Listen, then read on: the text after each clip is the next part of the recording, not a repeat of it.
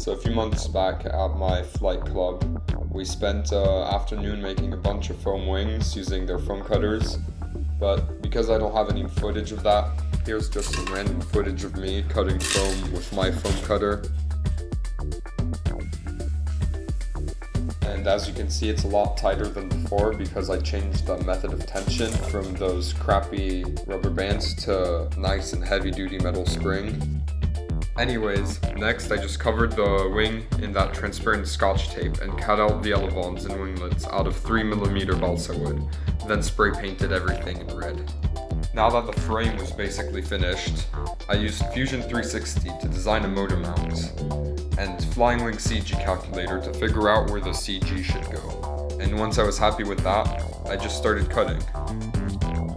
Here, I am epoxying on the motor mount, but as you can see, I've already cut out servo slots, the slot for the propeller, and actually there's a aluminium spar running down through the whole wing, plus plywood reinforcing the central hub area.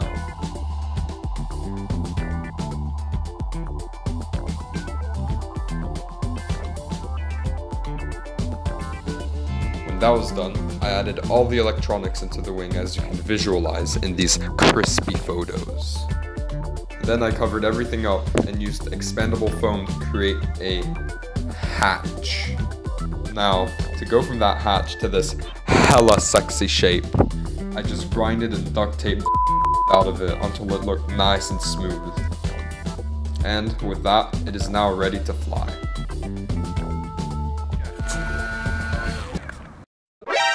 It was at this moment that he knew. He fucked up. What? It crashed? Now listen to me, you little piece of confused. That never happened, okay? This was the first launch. Definitely. Definitely.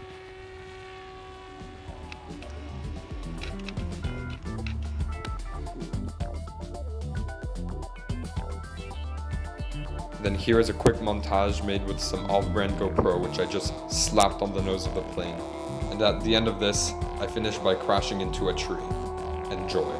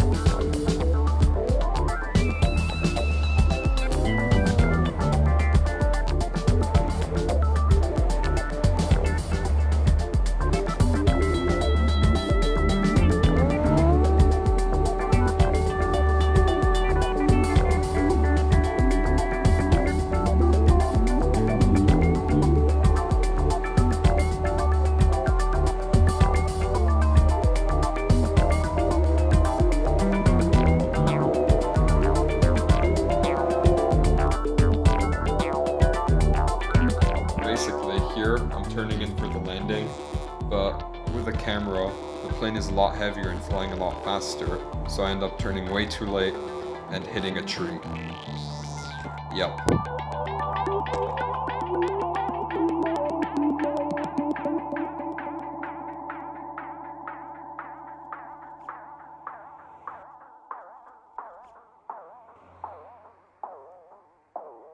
Peace out.